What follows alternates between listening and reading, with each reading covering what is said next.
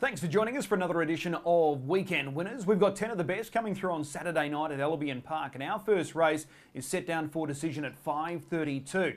Very shortly, I'm going to catch up with a couple of our young guns, Brendan Barnes with an awesome book of drives on Saturday night, and Angus Garrard. So I'm keen to hear their thoughts ahead of the big night coming through this weekend. Brendan Barnes in the hot seat. Brendan, appreciate the time. No worries, Chris. Thank you. Big news about the Inter-Dominion returning to the Sunshine State 2023. That would put a spring in your step, I'm tipping. Yeah, for sure. It's really good news for the state. Obviously, everything's coming along really good here at the moment. We've got some good people in charge, and yeah, good things are happening. All right. Well, let's talk about your book of drives on Saturday night. This is a really good book for you on Saturday night. Let's start with race 1, number 7, Gerarda's Delight. The Group 1 winning Golden Girl winner. She's got gate 7. It's not ideal, but she's low flying, this mare. Yeah, she is going really well. As you said, the draw's not kind, but probably the two to beat her off the back line, and are probably going to have to do some work at some point as well. So just looking at it, do you plan on just floating off the arm and trying to find the back of either LL Cool J or Mac Da Vinci? Yeah, it's sort of one of those things. We'll have to have a bit of a closer look and just sort of, work out what we're going to do. But there's not really a lot of speed off the front. I think there's Rock and Roll Icon there, who's a front runner at his best. But other than that, there's not too many noted front runners. But we'll just have to sort of play it by ear. And she doesn't have a lot of gate speed anyway. She gets a little bit rough sort of if you push her too much early. So we'll just have to, let her see how she feels. All right, last time out she was 4th. She was down on the peg line. But she was really good. It was a fast last half. She kept finding the line.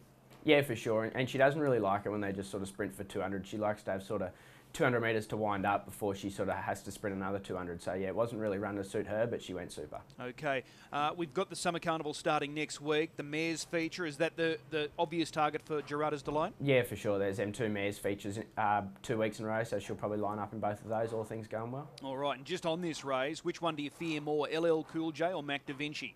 I think probably Mac Da Vinci. I think he's just low flying at the moment. Obviously, LL Cool J's a class horse who'll strip a lot fitter second up, but I'm going to go Mac Da Vinci. Okay, race 2. Your drive here is number 8, Crazy Shippo. He's a little bit up and down, this guy, but I thought last time out he was more than okay. Your chances largely depend on the one probably holding up, but do you give him a chance? Yeah, his last 2 runs have been really good. Actually, I've been really happy with him, and I'm actually looking forward to seeing sort of how he goes just with the cold little fence run, not having to do much work, and he's a horse that hangs in quite bad, so yeah, it'll suit him being on the fence. Do you think Megastar can hold up? Yeah, it's sort of just one of those things we won't know till the start, but I'm tipping they'll sort of want to hold, and it's probably not the hardest to qualifies either, that one. Okay, so Crazy Shippo in this race, the stablemate going really well as well, Herb's Hero. He looms as a real threat. Yeah, he does. He's going really well. Last week he sort of wasn't really run to suit, but he's got really good speed. Okay. Race number 3, this is the Open. The Opens are always exciting. Rock with Sam back in action. He's been off the scene for a little while, but he looked really good in a recent trial, and we'll look at that footage in just a moment. He's got gate 4 here, and there's speed to your inside. It's a little sticky.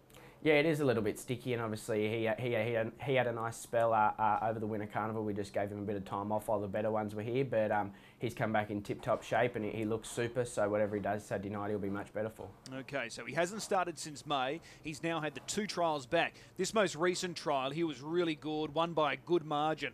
Were you happy? Did he do everything that you wanted him to do that day? Yeah, he was. He's a pretty laid-back, sort of very lazy horse, so he only did sort of what he had to do, but we wanted to give him a good hit out, and he had a good blow afterwards. Will he be nominated for next week's feature, the Be Good Johnny Spring? I'd say so, yeah.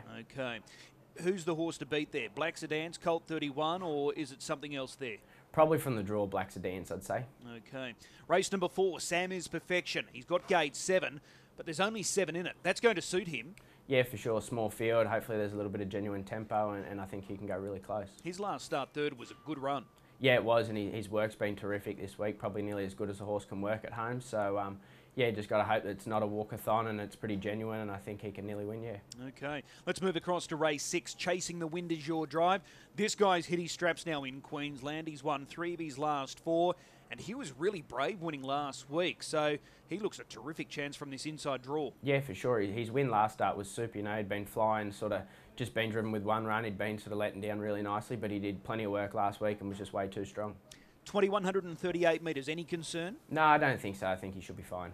Okay, dangers in this race. Are they drawn the second row? Simon on your back, Beast Mode in Chevron, We Trust, Glen Eagle Warrior who's out in 7. Do they look the hardest to beat? Simon probably looks the main danger. I think he'll probably get the good trip, and if we get softened up, he might be the one on the sprint lane. Okay, race 8 for the mares. You've picked up the drive on our Antonio Rose, your first sit behind this mare, and she's got gate 7. What are you expecting? Yeah, it's actually quite a sort of lack of depth mare's quality, that one. There's probably a number of them that could win it. It's not the strongest we've seen for a while, and it's probably not a bad little pickup drive. Okay, well, that's our Antonio Rose. And let's go across to the last, the trot. We've got Claudie's Prince back in action. Again, he's had a trial in preparation for his return on Saturday night, and I thought that trial looked pretty good. How did you rate that trial effort? Yeah, we're really happy with his trial. He's another one. He's a pretty laid-back sort of a horse, and he's not much of a track worker at home, so it always takes him a little bit to sort of get up to scratch, but that trial hit the line really nicely. Okay, so we haven't seen him since July. He's had a good break. Does he feel a little bit different this campaign compared to the previous one? He feels like he's trotting a lot better, actually, so hopefully, yeah, he's just had a nice little spell and comes back a little bit better. Okay, so 2,647 metres here on Saturday night. Any concern? Nah, I think that's probably his pet trip, to be honest. Okay. Just a bit noisy's going well. Stress Factor's an interesting horse first up, and Majestic Simon, if the real Majestic Simon turns up, he could easily beat these. And then you've got G Up Netty, who made that break last time out. So there is a bit of depth here. Yeah, for sure. And I think if Grant can resurrect Stress Factor back to his sort of best form, he'll do a super job in Queensland. But, you know, my bloke, he's more than capable with the right trip. All right. As I said, it's a really good book of drives for you on Saturday night. Which one are you most looking forward to? I think from the draw, Chasing the Wind will be real hard to beat. Okay, race 6, number 1. Brendan, as always, appreciate the time. We'll see you trackside. Thanks, Chris.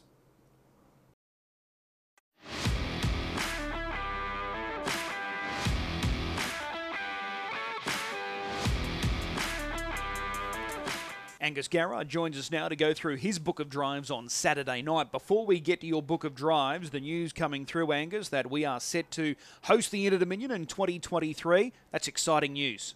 Yeah, that's right. It's obviously something to look forward to in the future, and really good to see it back in the Sunshine State. Yeah, absolutely. Let's get to the task at hand. Finding some winners for Saturday night. We start with race 2. Jillaby Jackpot Gate 6. Backs up from Wednesday night. The draw's not kind here, but how do you rate his chances? Yeah, it is a little bit tough, Chris, but I think he's racing well.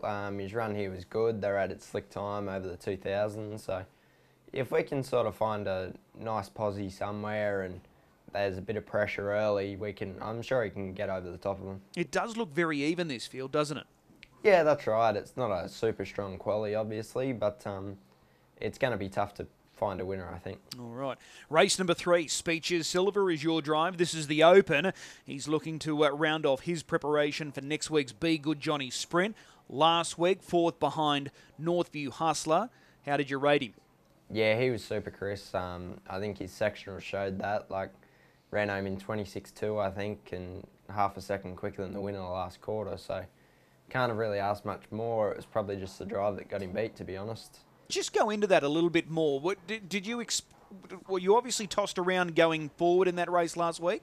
Yeah, we sort of talked about going forward, and when I had a look coming out the gate, it sort of looked like Colt 31 was jammed in there on the fence, and our Uncle Sam had him covered. But as I sort of eased back, he managed to work his way off, and then it was sort of too late to get forward. Then he sort of got around pretty quick, unfortunately.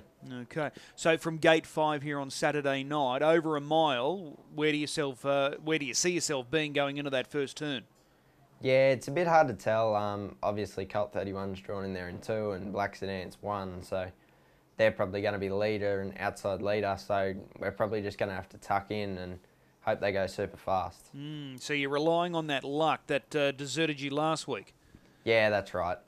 Obviously, I don't think Black Sedan's is going to sort of lope along in front. I'd say they're probably going to want to give him a decent hit out before the Be Good Johnny next week. So hopefully they run a bit of time, and I'm sure we can be there. All right, so you're confident that Speeches Silver is going as good as he has previously and up to winning next week's feature? Yeah, for sure. We just need a little bit of luck or a draw.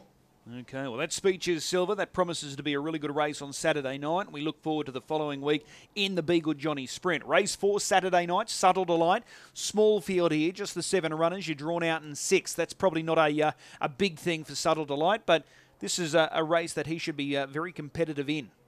Yeah, that's right. He should be right up to his eyeballs in this race. We just need that speed on. If there's sort of no speed in the race, he finds it a little bit hard to get into it. But if they run crazy time, he probably looks the winner, really. Okay, so you plan on just easing at the start and then just judging it soon after? Yeah, I'd say so. We'll just make up our mind as we leave the gate. All right. Race number 5. You're drawn barrier 1 here with our Bondi Beach. You know this guy well. So he's perfectly placed in barrier 1. You've got options here on who you want to take a sit on. Who do you think will get there first, Square Dealer or Street Appeal? It's hard to say, Chris. Street Appeal's rapid off the gate. I don't think I've really driven anything faster than him if you really light him up. So I think if they really rev him out the gate, he probably gets there first.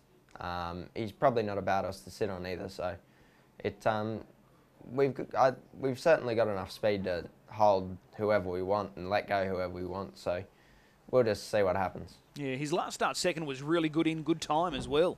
Yeah, it was. That's right. He was really brave, and at West Point obviously sort of got out in front and ran along. So he was really strong to stick on, and I thought he raced really well. All right, well, that's our Bondi Beach race 5. We go across to race 7. Key Largo. I'm sure he's a favourite of yours because each time you sit behind him, he never disappoints. He was really good last week. The draw's the concern on Saturday night, though. Yeah, that's right. We've sort of had a pretty good relationship so far, so hopefully we can keep that up. But as you said, the draw's not ideal, but if we can sort of see space at the right time, I'm sure he's still capable. Was Firebug, Rock Fisherman, they're going to be the major players as far as the betting is concerned, and I'm sure Key Largo is going to have plenty of support as well. I'm sure you're mindful, you don't want to let those two horses get too far in front of you. Yeah, that's right. We're just sort of relying on luck there, so if we can sort of get taken to the right spot at the right time and sort of be out in time, I'm sure we're good enough. He doesn't have to lead to win his races, does he? No, that's right. He showed that 2 back. He ran double or nothing to a very small margin there, probably another stride he gets up, so he can certainly do it. Okay. Race number 8, this one for the mares, and we go over the mile. Gina Tiano, she's much better drawn here on Saturday night. Do you give her some sort of knockout chance? Yeah, I do, Chris. If she turns up and she's 100%, she can definitely take it. Hopefully we can get pretty handy this week, and that should help her a lot. All right, well, it's a fairly handy book of drives there. A couple of tough draws, though, on paper. Which one are you looking forward to most? Is it Speeches Silver? Yeah, I'm probably looking forward to Speeches Silver. You can sort of feel him getting better every run, and I think he's sort of peaking at the right time. All right, race 3, number 5, Speeches Silver. We'll take the tip. As always, Angus, appreciate the time. We'll see you trackside. No worries. Thanks, Chris. As always, a big thanks to both Brendan and Angus giving up their time and thoughts ahead of Saturday night's program. Time now for a good thing, and I think we're going to cash in nice and early on Saturday night. The Summer Carnival is only a week away. This horse needs to deliver for mine on Saturday night. Race 1, number 10, LL Cool J. We know he had a wonderful winter campaign. He's only had the 1 run back. He was more than satisfactory in that return to racing in what was a leader-dominated race. His sectionals were really strong. He needs to turn up here on Saturday night, take this race, stamp himself as a genuine star of Queensland harness racing ahead of the Summer Carnival features. So he's our best bet. Race 1, number 10, LL Cool J. As I said, 10 races, 5:32 start time. Looking forward to seeing you trackside. And don't forget, if you are gambling this weekend, please do so responsibly. We'll see you trackside.